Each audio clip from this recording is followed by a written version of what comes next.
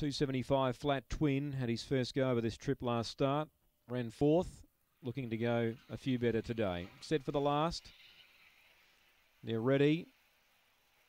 Racing. Now, speed here on the inside. Initially, Roman's Legend. Oh, bother there. Loopy Fiesco got cut out the back, and around them goes Flat Twin. It's dashed away. 7 lengths clear. Roman's Legend, Sassy Kissed into the minors. Then Splish Splash and Show Me Dollars, Loopy Fiesco. Menzel Boys as they work towards the bend, though. This is in one race, Flat Twin. The other's in another. Flat Twin won by 10. Roman's Legend second. Sassy Kiss third. Splish Splash and I think it got fourth just from Show Me Dollars. Loopy Fiesco, we'll never know there. He completely poleaxed early. And last in was Menzel Boys. The time is around the 22:30 mark.